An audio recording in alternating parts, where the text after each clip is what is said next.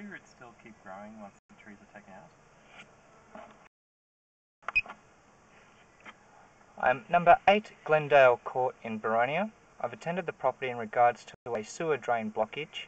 I've cleared the blockage via the inspection shaft located at the front right-hand corner of the property. And as you can see here, we've cleared the blockage at 2.5 metres. It's located at a depth of 700 mil, or 0.7 of a metre.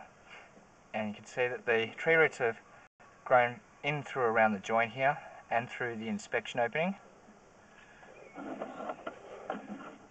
And 100mm PVC drain.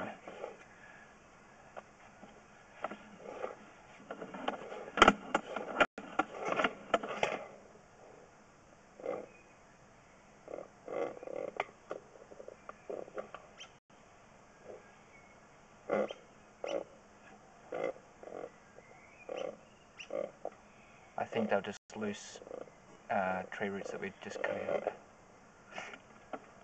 out.